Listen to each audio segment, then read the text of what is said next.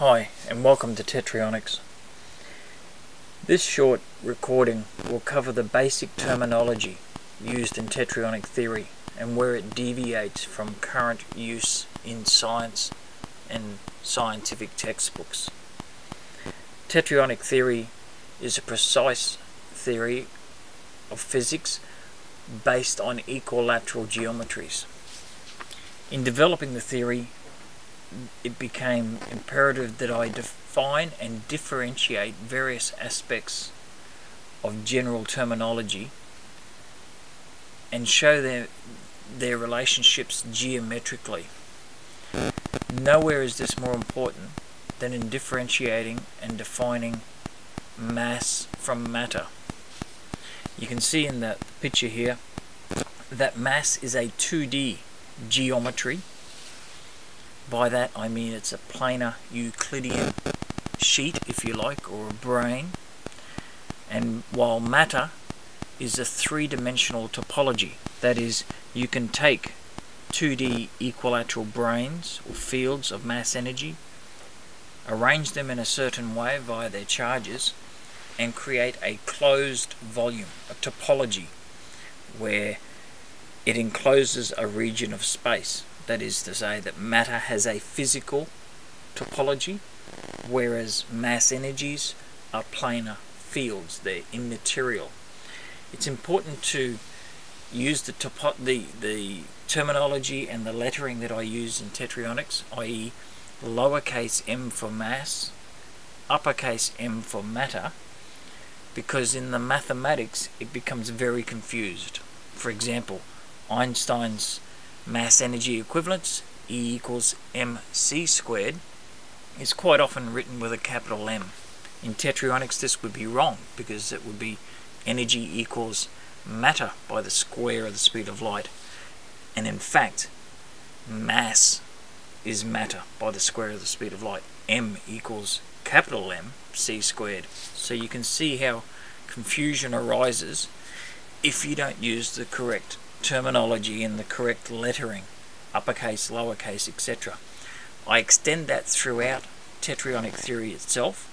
You'll see that in the case of kilograms, which can represent mass or matter, I use lowercase kg to indicate that I'm referring to masses, versus capital case kg when I refer to kilograms or of matter. It's important you'll get to understand it more thoroughly as you become more and more familiar with Tetryonics and as I explain it in more depth in following recordings. You'll also come across things like squared numbers, n squared, in mathematics, equating to equilateral fields, which are square meters. They're a scalar field. They have a surface area, so the brane can be square meters, and square meters per second is a measure of that area of energy per unit of time, and it forms angular or quantized angular momentum, the omega that you'll see throughout Tetryonic theory. Omega being quantized angular momentum. It is different. It is not a rotation about a point. It is an equilateral triangle. So if you see omega, think an equilateral triangle. It also and think quantized angular momentum as in part of Planck's constant. It's the constant part of Planck's constant. It is a constant geometry. It's often referred to in other guises within mathematics and physics theory, such as spin, flux, curl, things like that. But they're all the same thing. At the quantum level, they all refer to electromagnetic charged triangles of energy. You'll also see things like chem and bem and gem fields, where planar mass energies form equilateral fields. They are electromagnetic. So in the case of just a triangle of bosons or quantum coins coming together, they will form an EM field, an electromagnetic field. In the case of matter in motion, there's a secondary field created by the particle as it moves, or as the forces applied to it. The energies of motion are stored in that secondary field, and it's the kinetic energies and the magnetic moment of that particle in motion, and I term that secondary electromagnetic field a chem field, a kinetic EM field. They're similar, but not quite the same as BEM fields in chemistry, which is a bioelectromagnetic field.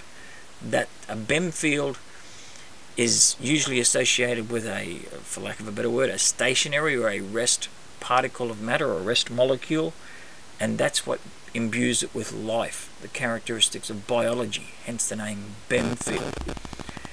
When tetrons, as in the particle of matter, are created from mass energy, and that enclosed volume is created, matter itself creates gravity. Gravity is different from gravitation.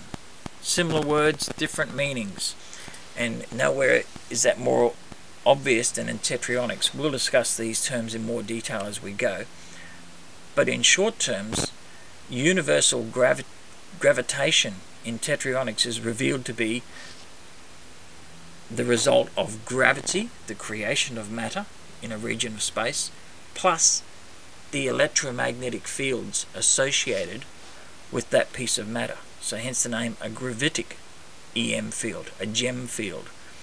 It's the quantum of matter, the tetryon, plus its EM fields, be they bio-EM fields or kinetic EM fields or just an electrostatic or electromagnetic field. The terminology is precise and it's used for a reason.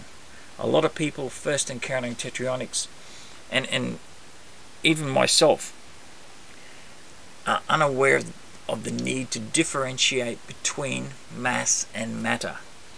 It's critically important, just like it's critically important to differentiate between charge and current, bosons and photons, equilaterals and squared numbers, even transverse and longitudinal. All these terms are very specific. I'm often accused of writing word salads or long lengthy sentences full of big words or words like these, which people don't appreciate the specific reason why I use the words and form the sentences that I do. It is done because I am trying to represent what the quantum geometry is showing us in explaining the physical process that I've been questioned about. As I said in the beginning of this discussion, mass is not matter. 2D is not 3D. You can make 3D objects, particles, out of 2D planar mass energies, but you can't make mass energy out of 3D matter. 3D does not make 2D. You can't go the other way. That's an important process, by the way, in how stars release energy from their cores. They consume the matter, they crush it, they destroy the topology, and in doing so, they release mass energy back out into space. So there's a geometric process and specific wording that I use to try and explain every physical process that I'm asked or questioned about. Sometimes it can seem lengthy, and sometimes it needs to be expanded upon further, but there are reasons why I use the words, and they're very important reasons why they're used. Hopefully, as I explain Tetryonics further step by step through the series that we're going to go through here in Tetryonic University, you'll become more familiar with the terms, what they represent geometrically, and the need to have these specific terms both created and enforced throughout it. It becomes particularly important when you head into the relativistic mechanics, where Einstein's equations and mass energy matter equivalence becomes critically important in understanding processes and differentiating between physical objects and the immaterial fields that surround them, be they gravitational biological or even just plain electromagnetic.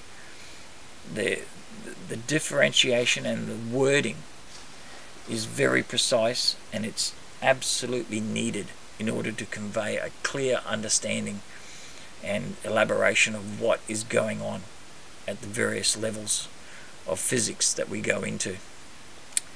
I hope this has been some use, and it's portrayed exactly what I wanted to portray, and that is that there's a need to follow exactly what I'm saying, and preferably make the models so that you can understand the difference between 2D mass energy geometries and 3D matter topologies, along with their surrounding EM fields of whatever form they're in.